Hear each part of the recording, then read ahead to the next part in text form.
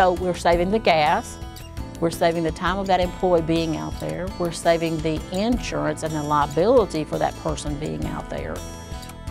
And the time that they would spend doing all that, they could be at the facility taking care of the residents and maintaining the building and operations there. With DSSI electronic invoicing, the invoice is there, nobody loses the paper, it is approved, and every Monday on the AP feed that we get from DSSI, the check is cut that week. You know, you ask DSSI to do this or do that, and they can pull that report in no time, and I would still be sitting there at nighttime trying to figure out how they got what they got.